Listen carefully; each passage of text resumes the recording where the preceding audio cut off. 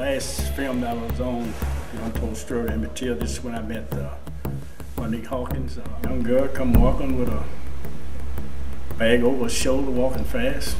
Of course, my wife wanted, who's this? And we found out that she was Keith's assistant, who did a lot of the leg work. Actually, at one time, she was the only one that could talk to me.